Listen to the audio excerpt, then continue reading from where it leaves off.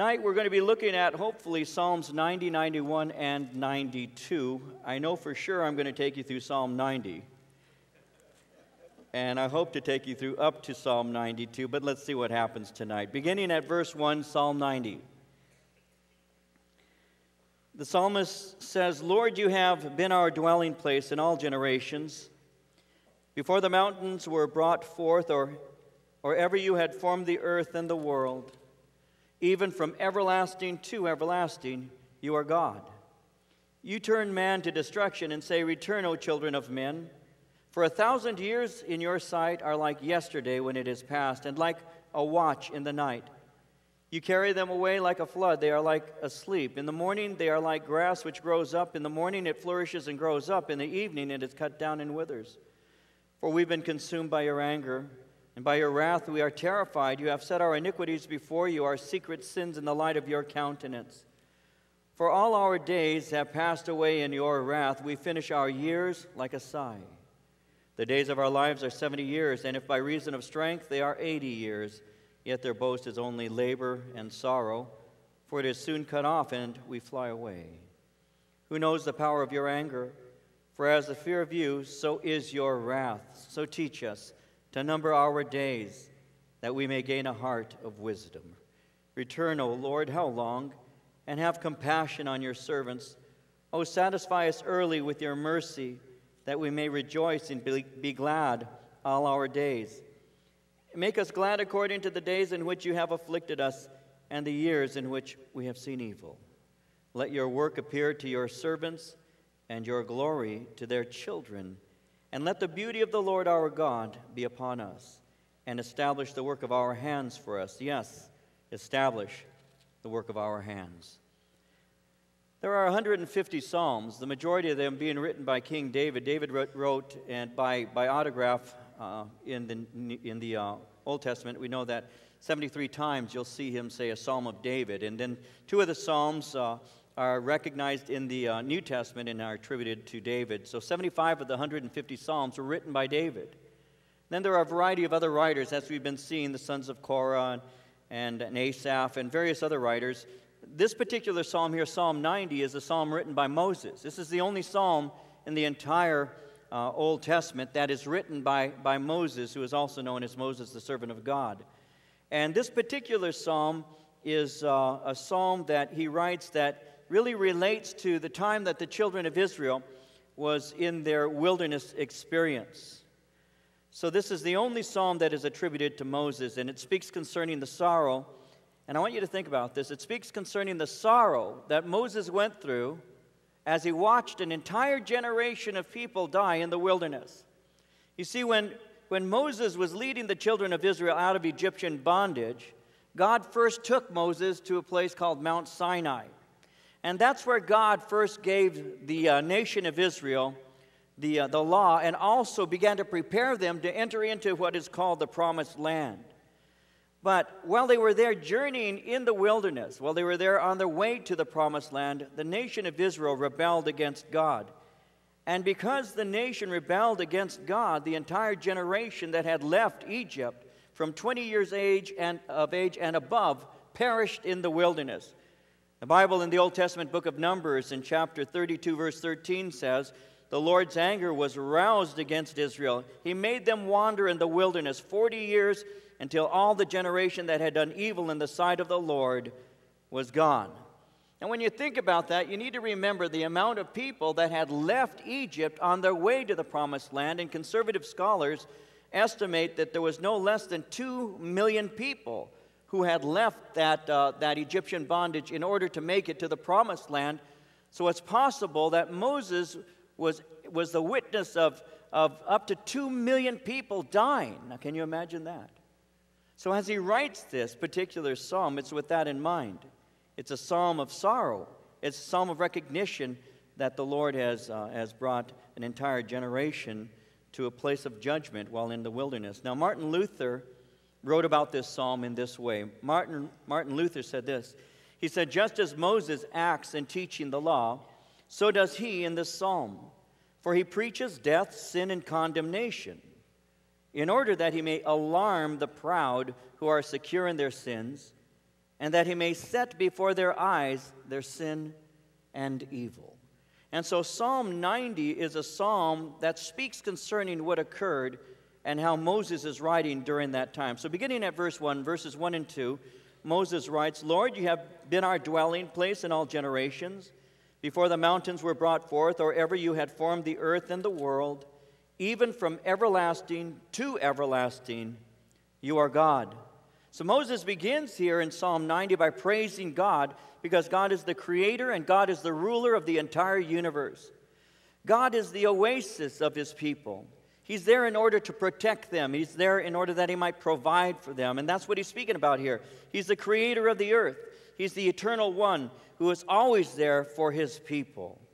He is the one who, even as he says in the second portion of verse 2, he is the one who is from everlasting to everlasting, unchanging, and always God. Psalm 102, verses 25 through 27 says this, Of old you laid the foundation of the earth. The heavens are the work of your hands. They will perish, but you will endure. Yes, they will all grow old like a garment, like a cloak. Your hands, like a cloak, you will change them, and they will be changed. But you are the same, and your years will have no end. From everlasting to everlasting, you are God. And he goes on in verse 3 to say, but as far as man is concerned, you turn man to destruction. That word destruction in the Hebrew can also be translated dust. And it speaks concerning man's finitude or his transience. He says, you turn man to destruction and say, return, O children of men. Why? Well, for 1,000 years in your sight are like yesterday when it's passed, like a watch in the night. You carry them like a flood. They're like sleep. In the morning, they're like grass which grows up. In the morning, it flourishes and grows up. In the evening, it is cut down and it withers. So what he's doing here very simply is comparing our short lifespan with God's eternity. He's simply saying man has a limited amount of time on earth and ultimately returns to the dust. But unto you, Lord, 1,000 years, well, it's like a moment that comes and passes by. That's why James in chapter 4, verse 14 would ask the question, what is your life? And then he answers it. It is even a vapor that appears for a little time and then vanishes away. You are here for a moment and then you're gone. That's the point that the scripture tells us, and therefore we need to number our days. A vapor, that's what our life consists of. That's what the Bible speaks about. That's the length of our days. It's like on a cold winter morning when you get up early to come to church on Sundays so that you might come to first service. And you get up and you turn on the hot shower and you step out of the room for a moment while the water warms up. Then you come back into the bathroom and the mirror has been fogged. That's our life, because it doesn't take any time at all for that mist that has formed over the mirror to dissipate. It's there right now, but all you have to do is get a hairdryer and just blow a little spot and it just evaporates and it's gone. And that's the point. And he's saying, God, in comparison to you, we are dust. In comparison to you, even if we were to live 1,000 years, like Methuselah, who lived 969 years, that's a long time, but that's a moment to you. It's like the grass in the morning. You go out and you have some new grass that's coming up, but in reality, that new grass can be burned with a withering heat and it can die in the same day. Well, even so, that's our lifespan. Compared to God, who is eternal, we are but a moment. In verse 7, for we have been consumed by your anger and by your wrath. We are terrified. You have set our iniquities before you, our secret sins in the light of your countenance.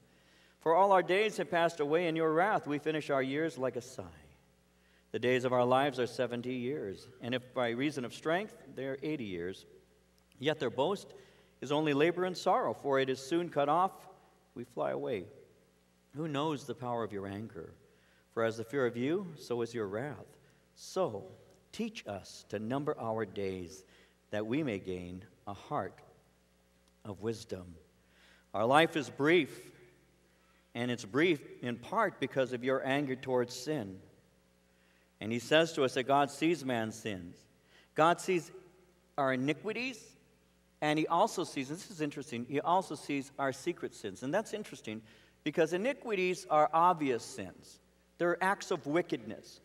And so not only does God see my iniquities, the things that I do that are wrong, but so can you, so can human beings. A person can live in such a way that their lifestyle is quite obvious. You see a guy stumbling down the street. He's got a brown bag, and he thinks nobody knows what's inside of it. And he's walking down the street with that, and he's drinking it. And his iniquity is quite obvious. It's obvious that the man is an alcoholic. It's obvious that this is the lifestyle that he's chosen. And so you can find some sins that are very obvious, and they're so obvious that other people can recognize them. And so that's an iniquity. That's a wickedness. But you know, there are some, and I know of some, who are alcoholic. But they go to work. They are able to carry on with their job from 8 to 5. They do their work that day. They're good workers, hard workers, diligent workers. Then they drive home. Then they hit the bottle all afternoon into the night, pass out drunk at night. The next morning they wake up sober, go to work again. And that's a secret sin. That's something that nobody even knows they have. And they can do that for a long time.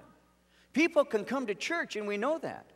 And they can walk into a church building with their Bible, their 300-pound cross on their chest, and they can walk in, and they know when to say hallelujah. They know when to say praise the Lord. They know when to stand up and raise their hands. They know how to do all of that, and they do it well. And a lot of people look at them and say, man, that person really loves Jesus Christ.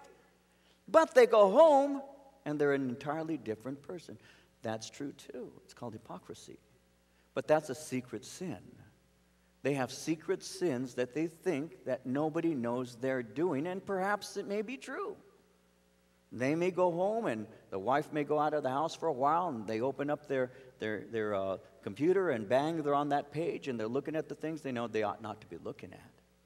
But they can tell when someone's coming in. Sometimes they even have some little signals. They have bells here, or they have something there that goes off, and they know when somebody's coming in. They know that. And they can shut everything down. And they're into porn, internet porn. But even their wife doesn't even know that, because it's a secret sin. Well, what is he saying here? He's saying in verse 8, you have set our iniquities before you. You see the open ones, our secret sins in the light of your countenance. Everything is open before you. Romans chapter 2, verse 16 puts it this way. God will judge the secrets of men by Jesus Christ, according to my gospel. Paul in 1 Corinthians in chapter 4, verse 5 said, the Lord will both bring to light the hidden things of darkness and reveal the counsels of the hearts. Hebrews 4:13 says, there's no creature hidden from his sight, but all things are naked and open to the eyes of him to whom we must give account. And so ultimately, because God sees all things, ultimately, we have an account to give, and we give our account to him. And so, the point he's making is quite obvious. The Lord sees all things. And so, if that's true, verse 12 is very important, of course, when he says, teach us to number our days, that we may gain a heart of wisdom. Because our days, like he said in verse 9, have passed away in your wrath, it's very important for us to understand that our life will be marked by brevity, and very often is marked by sorrow. And finally, we'll even close our life off, like he says in verse 9, we can finish our years like a sigh, which is another way of simply saying that most people don't enter into eternity with a lot of bravado. It's one thing, in other words, to be healthy. It's one thing right now to be strong and to have a lot of years before you. And a lot of people are that way, of course. I mean, we have all these people who go and work out, and their bodies are fit and strong, their heart's in good condition, they're taking care of their weight and everything, and all of that can be a good thing, and yet they're not taking care of their eternity. And they may have this strong and healthy, life that goes on for many years.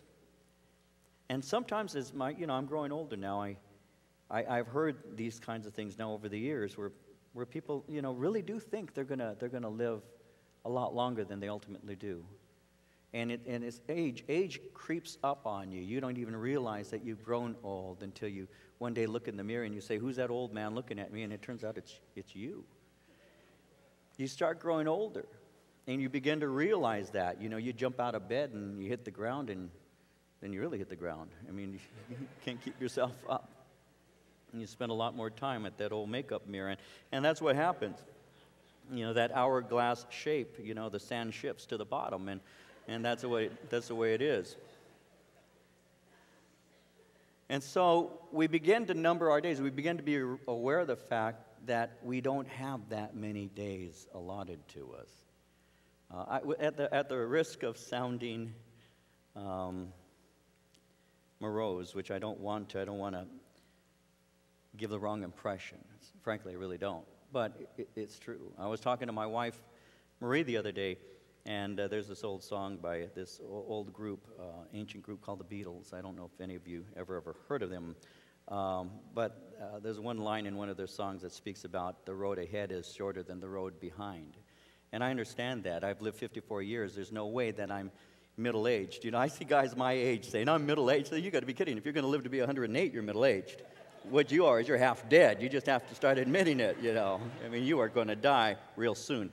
But anyway, I was talking to Marie the other day about that, and I said, honey, I said, my papa lived to be 74. The oldest uncle I have on the Rosales side lived to be 78.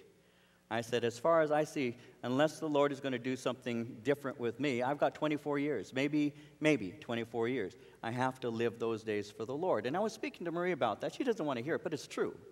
I'm 54 years old. If I live to be 78, I live as long as the oldest uncle I've ever had. They just don't live that long. I said, and so I am numbering my days. I'm aware of the fact that each day I have is the last one that I have.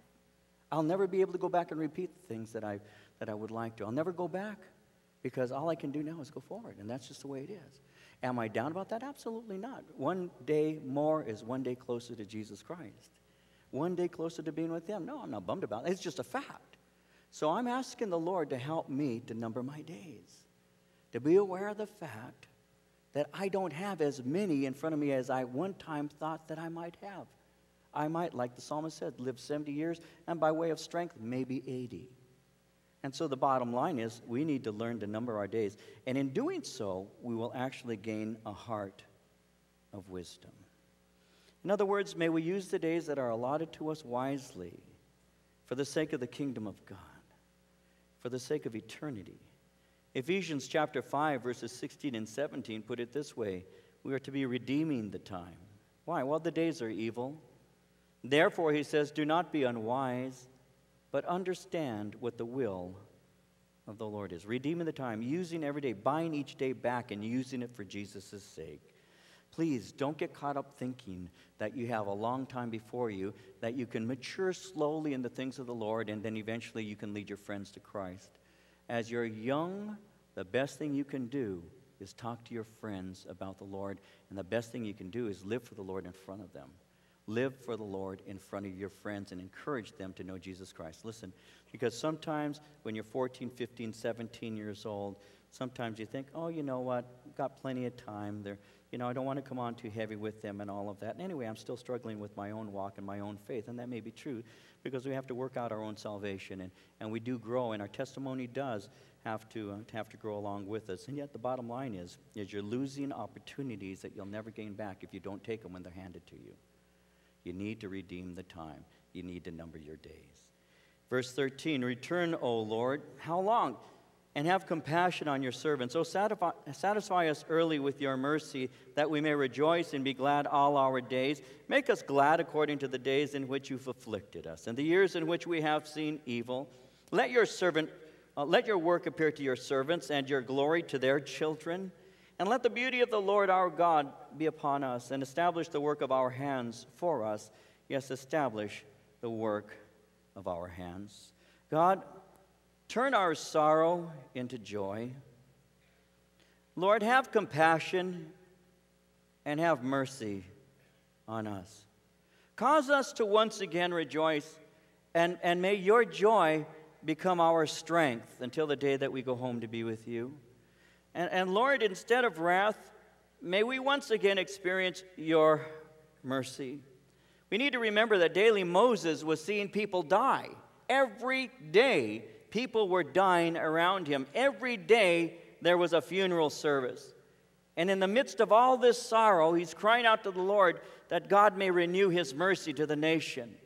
Because as he's burying people, as he's there seeing people die every day, and you have to think about that for a moment, the millions of people, the 2 million people, and those so many hundreds of thousands, million people dying around him, a generation dying around him. Think about it for a minute. Every day, multiple funerals. Every day, people dying, not reaching the promised land. And that sobers you up. That sobers you up. That causes you to realize that life is fleeting at best. The writer Solomon in Ecclesiastes chapter 7 verse 2 said it this way. He said, "It is better to go to a house of mourning than to go to a house of feasting, for death is the destiny of every man. The living should take this to heart." What are you saying, Solomon? I'm saying this way. I'm saying it's fun to go to a party and you have enjoyable time and you laugh with each other and all of that, but you get sobered up at a funeral. You get sobered up at a funeral. You go to a party and you laugh with your friends. You don't learn anything there normally, but you do learn things at a funeral. I promise you that you do. I've shared this before, and I'll share it at this time. Many years ago now, it's been a number of years ago now, I got a phone call. I was asked to do a funeral for a 17-year-old girl. And I've told you this story. Some of you have heard it before. She didn't go to our fellowship. I was asked to do the funeral. Young lady who had gotten in a fight with her boyfriend. The boyfriend was angry and drove away, and as sometimes happens, the little girl wasn't through with the argument, decided to hunt him down, got into her car and began to chase him down the road. She was driving over here on Riverside Drive, and she was speeding to try and catch him. So she began to pass cars, and as she began to pass cars, she ran head-on into a car coming the opposite direction with a young mother and her 2 babies, and all of them died. And I was asked to please do the funeral of this little girl, 17. And I remember going to do the funeral, and as I was standing, all of these high school kids are inside the funeral home. And I can still remember looking into the back, and it wasn't that large a funeral home, filled with these kids. And I remember looking into the back. And as I looked into the back there were several little girls. I call them little girls. They were teenagers. They were in their late teens. But they were laughing. And I had prepared statement. I was doing the funeral, and I remember looking back there and seeing them kind of laughing and giggling, and I remember just sliding my notes underneath my Bible and then looking in their direction and beginning to share with them from my heart. Kind of what I'm sharing with you guys, the kind of thing I'm sharing with you right now. How many of you think that you have tomorrow promised to you? Why? Because you're 17? Because your life is in front of you? You got plenty of time? How do you know that? She thought she had more time too, and she didn't make it, did she? What makes you think that you're going to make it? Just because somebody else lived to be 30 doesn't guarantee that you will. Are you prepared? And I spoke to their hearts, and you should have seen the sobriety that took place in that place, because the kids stopped giggling and stopped moving around. And I said, you got a casket in front of here with your friend, right here with your friend. She's dead, and you're going to die too. And you know, it was one of those straight talks that need to take place. You get sober-minded in a funeral. You get sober-minded. Teach us to number our days. Help us to realize that it's like a vapor. Help us to realize like it's like grass that grew up today and is burned tonight. Help us to understand this so that we might live with wisdom and fear of you, Lord. We need to understand that. And that's basically what he's saying here. Moses saw death every day because of rebellion. So he's crying out to God. And he's saying, God, be merciful to the nation. God, renew your compassion to this nation. God, I'm asking you, show us your goodness. That's a wise thing to ask for, especially in light of the fact that he went through as much as he did. Now, Psalm 91. This is an upbeat psalm.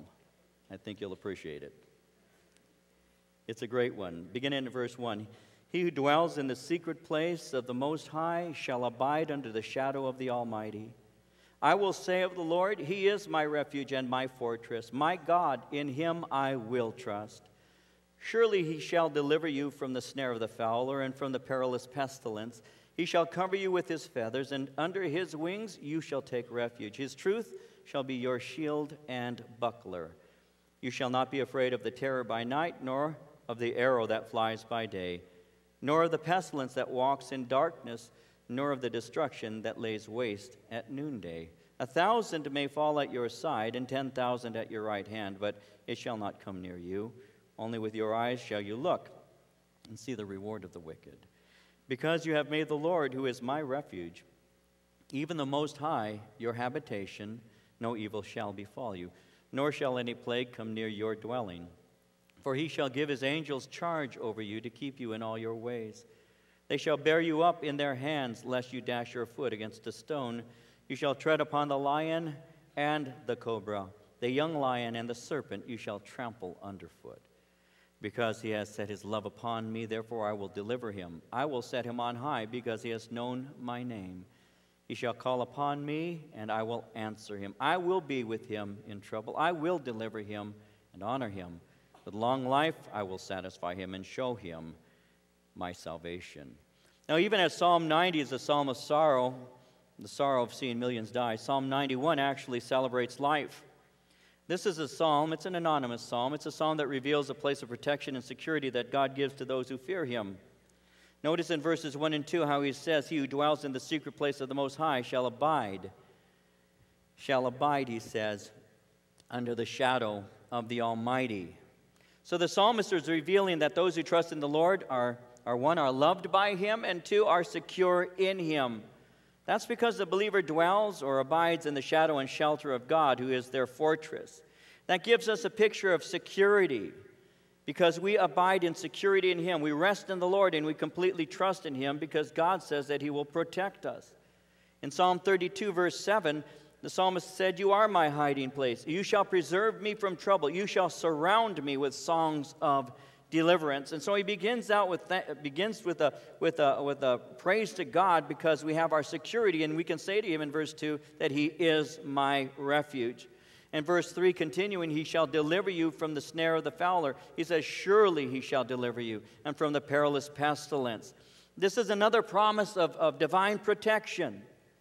He gives us a picture here of a bird, we can say a mother hen, when he says, under his wings you shall take refuge, in verse 4, as a mother hen that puts her wings over her babies to protect them. That's the picture of the Lord. We're dwelling in him, secure as is possible, being protected by him. And that which keeps us is the Lord, but also truth.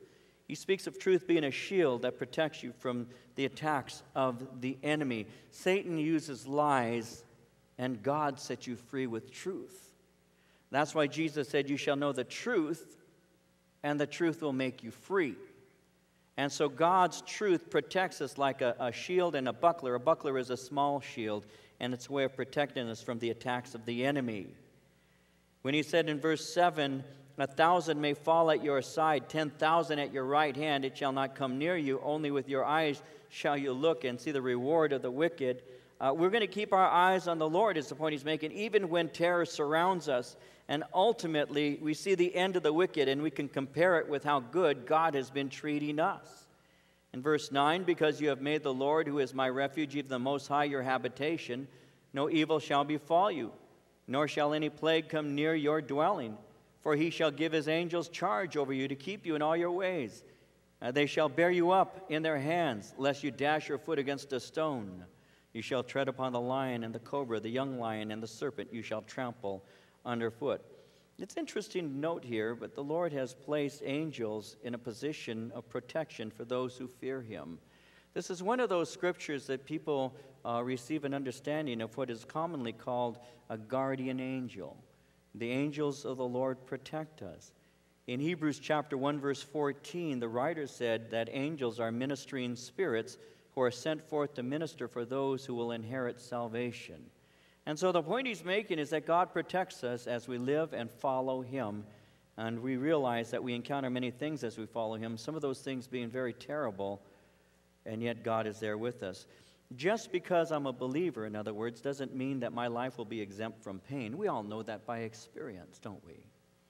Just because I gave my heart to Jesus doesn't mean that from that moment on, everything was just absolutely, without pain or sorrow. That's just not true whatsoever. All you need to do is read your Bible. Look at the man Job. When you look at the first chapter of the book of Job, you see that God actually makes a statement concerning him, that he's a righteous man and hates evil, and goes on to say that there's nobody like him on the face of the earth. Job was a very righteous man, somebody that God had taken notice of. But not only had God taken notice of Job, but so had Satan. And on the day when the angels of the Lord, including Satan, assembled to give an account of their goings forth and all, the Bible tells us that Satan was there amongst the other angels. And when you read and study through Job, you note that God speaks to Satan and he says, "Where have you been?" And when God speaks to Satan and asks him, "Where have you been?" God is placing him in a position of being interrogated. And when you study that, you can see that in the original language, what it really is saying is very simply this. God is saying, "I know you've been up to no good, and you now have to give an account of what you've been up to." And so Satan tells him, "I've been going throughout the earth back and forth." In other words, what I've been doing is like a roaring lion, seeking whom I may devour. And that's why God says, "Have you considered my servant Job?" When he says, "Have you considered, have you looked at him, have you investigated him, have you looked closely to find something about him that you can bring an accusation before me about? I know that you've been doing this, so tell me." He says, "Well, of course I have. Of course I've looked at Job. But you put a hedge about him, and there's no way I can get to him." And that's when Satan begins to speak concerning the fact, "Take his wealth and take his health from him, and he'll curse you to your face." But look at the life of Job. And as you read through the book of Job, you see that he goes through one thing after another, pain after pain after pain after pain, and yet he was a righteous man. There's no guarantee in Scripture that after you get saved and walk with God that you'll never have a bad day. It just doesn't happen. Or look at the life of Jesus, our Messiah, who went through great pain and great suffering on our behalf. A perfect man, of course, he's God in the flesh. And so sometimes we may get the idea that if you get saved, you're going to have every day a great day. Well, sometimes those days are pretty tough. At least I've discovered that they are. But one of the things that I've discovered is God's mercies are renewed every morning. And so I woke up the next day saying, "God, renew me today."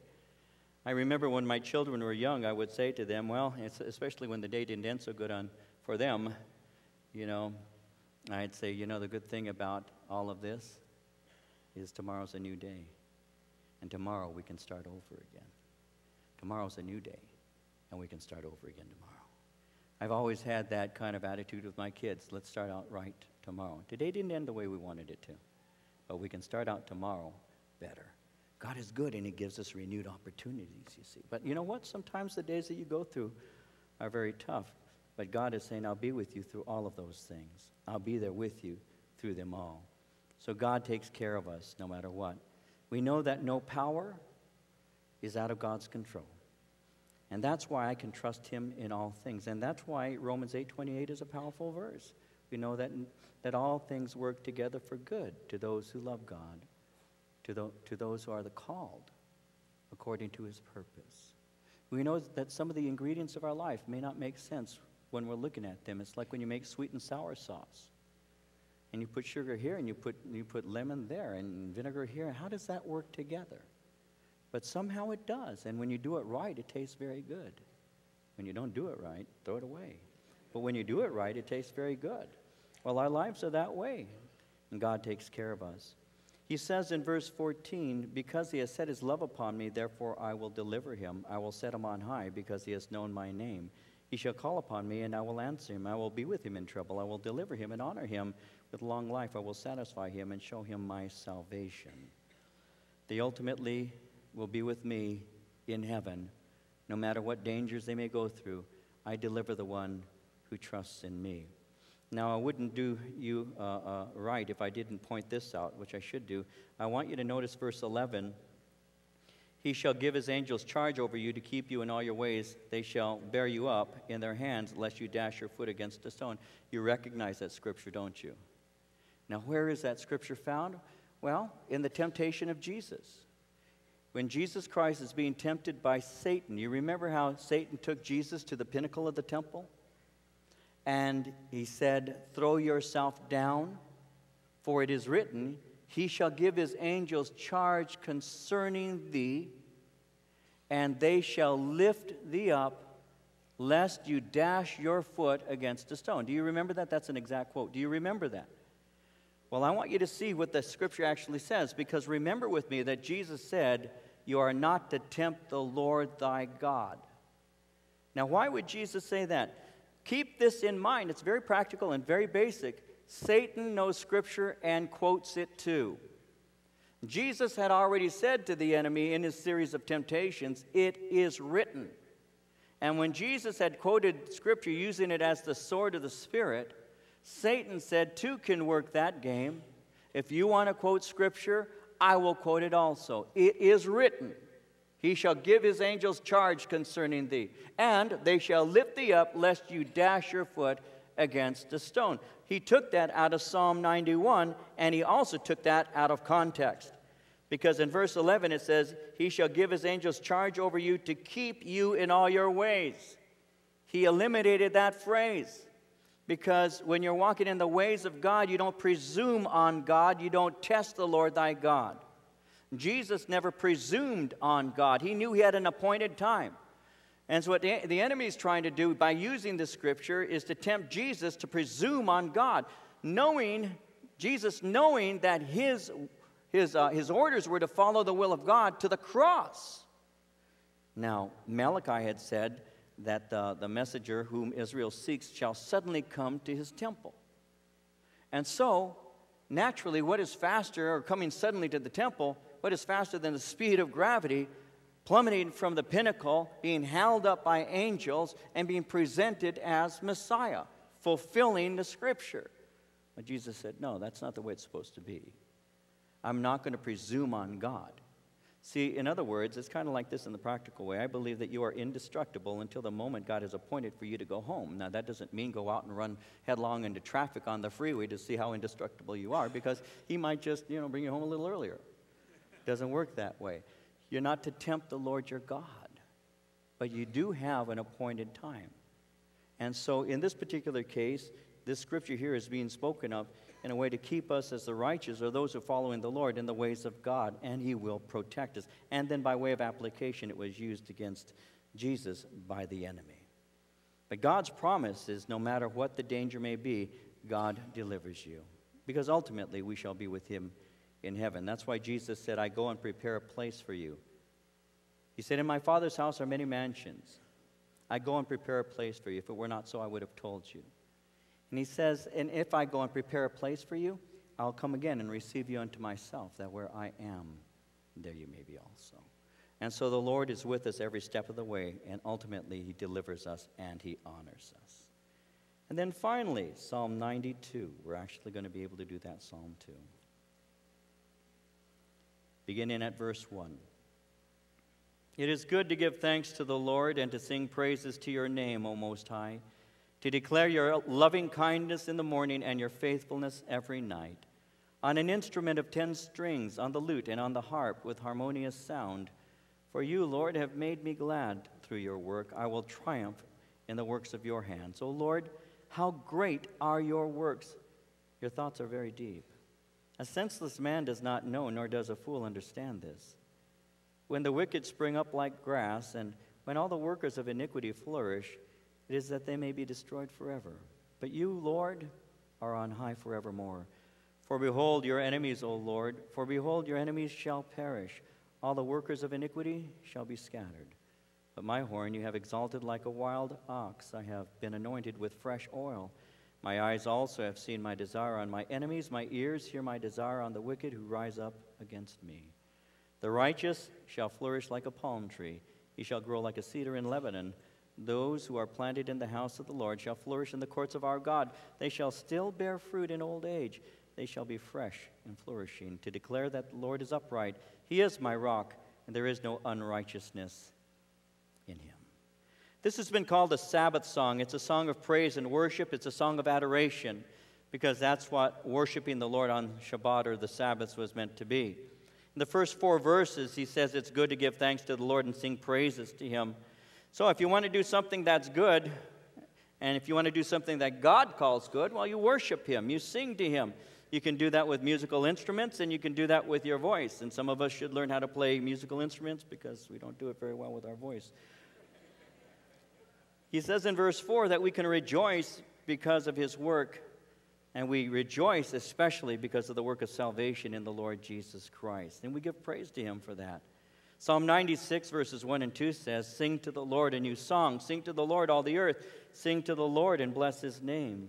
Proclaim the good news of His salvation from day to day."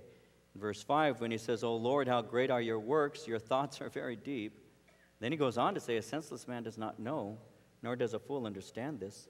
When the wicked spring up like grass, and when all the workers of iniquity flourish, it is that they may be destroyed forever." Well, bottom line is God's work of deliverance is beyond finding out without his help. I want you to see this when he says, in verse 5, the second portion, "Your thoughts are very deep." Now look at verse 6. "A senseless man does not know, nor does a fool understand this." Very briefly, the Bible says this, and I'm going to make it very, very quick. But it may help some of you here. The Bible says, "The natural man receives not the things of the Spirit of God, for they are foolishness to him. Neither can he know them, for they are spiritually discerned." 1 Corinthians 2:14. The natural man in Scripture is the man without God's Spirit. The natural man is just an unregenerate individual. The natural man is a person who's just born in the natural way and lives a natural life. But the Bible says the natural man doesn't receive the things of the Spirit of God. So the unregenerate man does not receive. The word receive in the original language does not welcome, doesn't encourage to enter in the things of the Spirit of God. It's a picture of God's Spirit knocking on the door of a man's life. And that natural man hears the knocking. And in a way, it's kind of like he's got a window next to the front door, and very quietly the natural man goes up to that window and looks, pulls the curtain aside a little bit and looks out, and he sees someone knocking at the door. The natural man receives not the things of the Spirit of God, because they're foolishness to him. So he looks out there, and he sees that someone's trying to gain entrance, someone's knocking, wanting him to open the door, but it makes no sense. Why should I open the door to him when I don't feel like doing that? The picture would be the Spirit of God introducing that man to Jesus Christ. But because he likes to live without God, he's a natural man, he thinks it's foolish. The word foolish there is the Greek word that means moronic or imbecilic. The natural man receives not the things of the Spirit of God, for they are moronic to him, imbecilic. They make no sense. So we today have people who are natural who attempt to say that they're not senseless. In reality, what I am is an intellectual. And you've heard this before. And today, and I've heard this when I was in college. I've heard this in conversation where somebody will say, "Well, I don't know whether I believe in a God or not. I'm an agnostic." And the word agnostic sounds very intellectual, doesn't it? Agnostic, it's a Greek word. It means without knowledge. The Latin is ignoramus. And you never hear anybody say, "I'm an ignoramus." No, it's always an agnostic. I have no knowledge. So we actually glory in that. And that's the whole point. He says it's senseless. Creation cries out and says there's a God. It cries out that there's a God. Every house is built by some man. I mean, you drive through neighborhoods and you know that there was a crew that built that house. Every house is built by some man. He who built all things is God.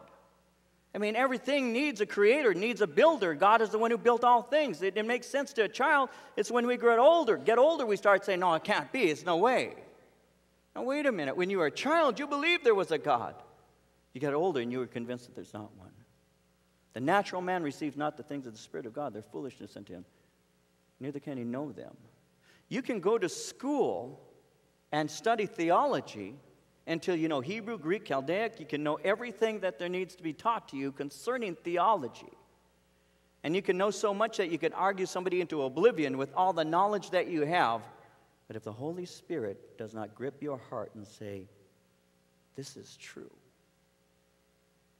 as the Scripture says, "Let God be true and every man a liar." This is true. This is true. That's called conviction. When the Holy Spirit finally grabs your heart and you say, "Can't avoid it anymore, can't run anymore. I feel like God's hand is on my chest holding me down. I've been caught by God." The natural man doesn't receive the things of the Spirit of God. They're foolishness unto him. Neither can he know them, for they're spiritually discerned. It takes the Spirit of God to take the Spirit to grab my attention, to tell me the songs that are being sung about Jesus, those songs are called worship songs, and they're true. Jesus really is worth all of that. And that Bible study, that book that we're reading, that really is God's Word. and he really will deliver you, and he really does love you.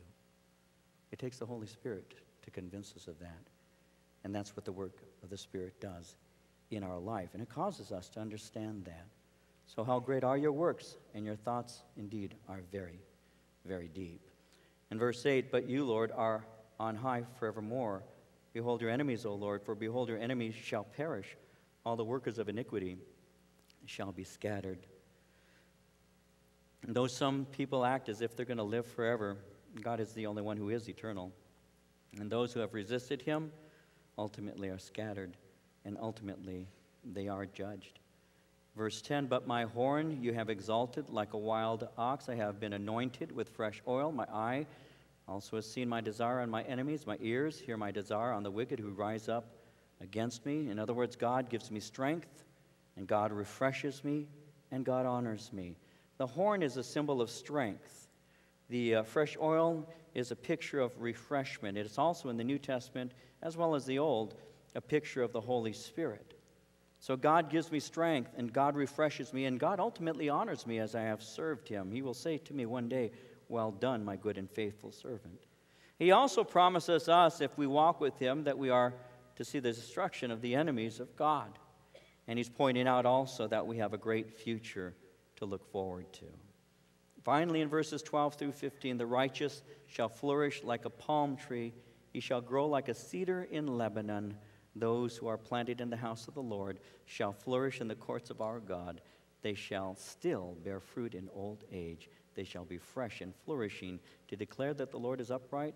He is my rock. There is no unrighteousness in him. The wicked's prosperity is short-lived. The righteous continue into eternity. It's a picture of grass that withers versus a palm tree or a cedar that lasts for many years. And finally, one last thought. When it says in verse 14, they shall still bear fruit in old age, they shall be fresh and flourishing. For those who are growing a bit older, that's a nice thing. I like that. I was talking to Chuck one time, Pastor Chuck, and I'll never forget what he said to me. Because I said, hey, Chuck, when you were just about 65, you announced at a pastor's conference that you were going to retire. I said, and at this time he was 75. I said, and now 10 years have passed and you haven't retired. What's going on? And he laughs and he says, well, he says, at one point when I was nearing my 65th year, I thought, well, 65 is when people normally retire. Maybe I'm supposed to retire. He said, and then it hit me. Every day I live with Jesus is a day more of experience with him that I can give to somebody else. And he said, you know, a pastor doesn't retire. A pastor keeps giving out until he goes home to be with the Lord. And I like that because that's true. But not just for a pastor. That's true for all of us in this room. You are young right now. Should the Lord tarry, you may grow old. But you're not going to wither and you're not going to dry up. You're going to have experience with Jesus that you can give to younger people. And as long as we who are growing older rejoice in the fact that we actually are growing older, as long as we don't try and be like we're 23 years old still, you know, like a lot of people my age do.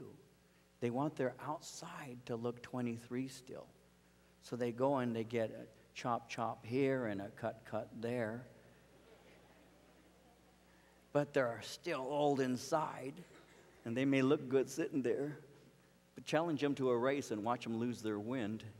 And they're old. You know, you can dye your hair and you can do all you want, but you're still old. Rather than trying to pretend we're young, why don't we grow old with dignity and rejoice knowing that as we grow older, we still are flourishing and we still are bearing fruit, and we are models to the younger people who are looking around saying, can't anybody show me something that's real?